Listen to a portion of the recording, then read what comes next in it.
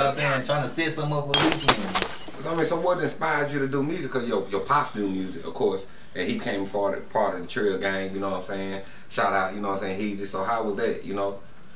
I just was around it all the time, and he used to be like, "Go ahead and spit me a freestyle," but he ain't know I really liked it though.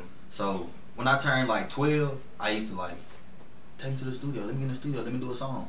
So it kind of, I just always been around music. So it's like how a nigga do tattoos, like it's just embedded into it. Right. So 12 was your first song?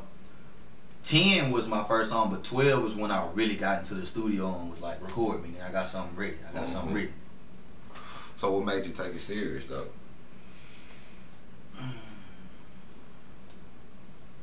Seeing how much money they made. Okay, the money. I'm a keep it G. I always wanted to be able to take care of my family off doing something I love. And I love doing music. So that's what made me take it serious. And then seeing people who were so close to me growing up, like in other cities, right up the street, you know what I'm saying? And I don't know, like really I was a football head, but I always could rap. And then I started noticing like towards 9th grade, senior year, like it wasn't really going. NFL started looking smaller. Yeah, you know what I'm saying. So what, like, who was them people that was blowing up around you? Who was coming up? Okay, out of Houston, it was a young dude named man, I can't remember his name. I want to say his name was Marcus Houston. He blew up when we was real young. So when I seen him, and then like the little mindless behavior dudes, like it was just other kids. Like even when I seen like when I used to buy Bow Wow and Romeo tapes when I was young, I was like, man, these niggas can do it. I know I can do it. Right. Light skinned niggas. Know what's going on. Dude, that light skinned niggas in, you know what I'm saying? You know what I'm saying? For real. Be chasing me and shit too. And just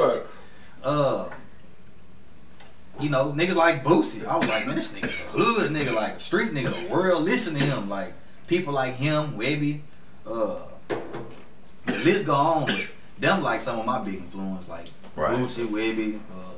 Shout out to the Boosie and Webby, man. For real. Who's some more of your influences? For sure, once I realized who Pimp and Bum was, they definitely was. For sure. So I was like, damn, so nobody really came through after them, like. So it was more like a challenge, like, okay, let's see if.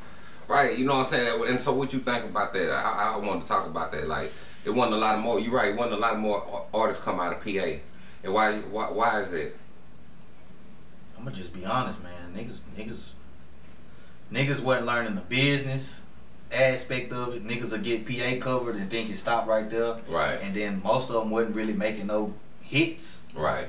I ain't even gonna say good music, like, you know, shout out to B-Lean, shout out to all the other niggas around that age group. Niggas made good music, like I used to be singing their songs.